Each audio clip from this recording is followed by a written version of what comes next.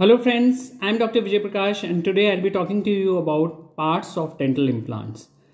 Now what do you mean by dental implant? Dental implant is any prosthetic device which is made up of alloplastic material, and this is implanted into the oral tissue beneath the mucosal, oral or periosteal layer, and this provides a connection for the fixed prosthesis like we see in this model. So this is the implants which is placed inside the bony tissue, the osseous tissues, and over this you have attached with either a fixed prosthesis or a removable prosthesis. So let us understand what are these parts which make for a dental implant. Now if we see a dental implant like this,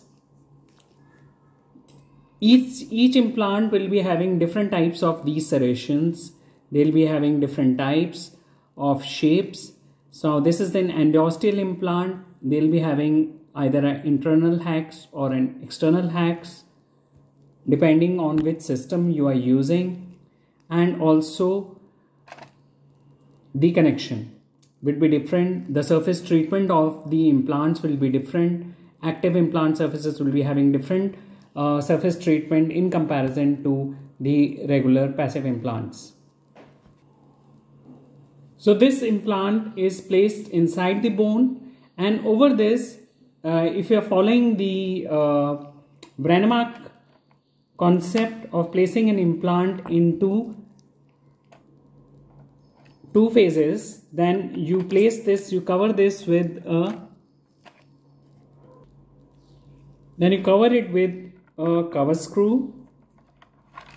Pick up the cover screw like this and place the cover screw, and you cover up and suture the soft tissues.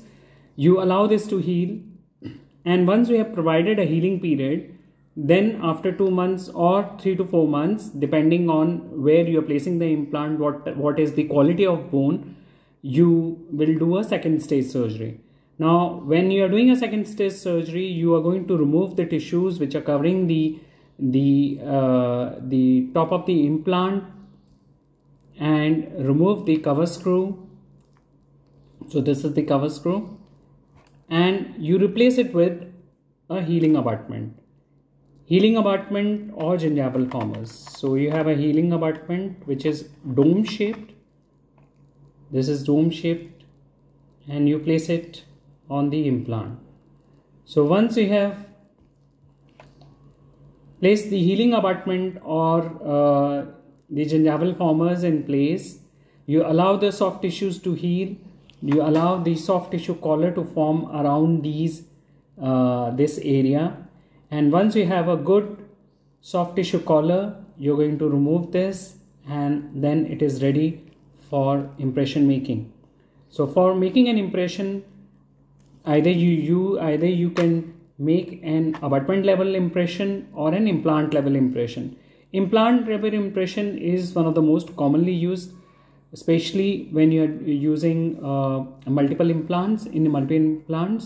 So you have this type of impression post, and the abutment, you can just screw it onto the implant with the screw, the abutment screw. You place it like this,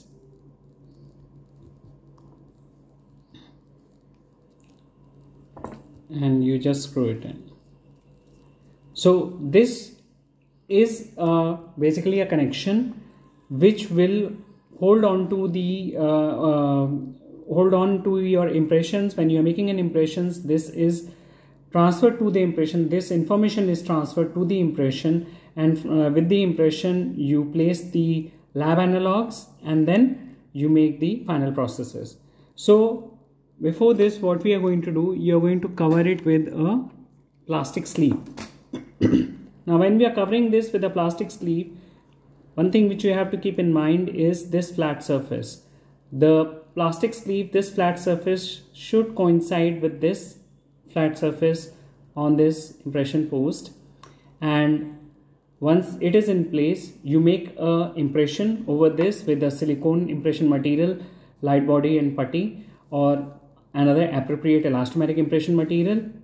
And when you are removing the impression, this plastic sleeve will be removed along with the impression, and this will be part of the impression.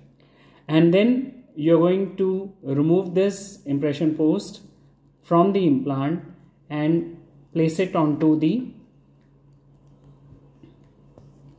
plastic sleeve in the same manner as you had done that when you were placing. So you remember the flat surface, you place it like this, and then you are going to hold it with the lab analog. So you have this lab analog here. It simulates the implant like this, and you place it like this. So once this is placed in the impression, you pour the cast. Once you have the cast with you, over this you make the final prosthesis. So final prosthesis can be ceramic restorations, or metal ceramic restorations, or cast metal restorations. They can be either cement retained. Now this is a cement retained, or it can be a screw retained restoration. So whatever the choice of your restoration for that particular case is, accordingly you can fabricate that. So if you are using multiple implants, again in multiple implants also you will be using different type of impression technique. Open tray technique with multiple implant is most preferred one, and closed tray technique, as I was telling you, with the use of these plastic sleeves, is most commonly used for a single implant case. So with this we come to end of our presentation. Thank you for watching the video.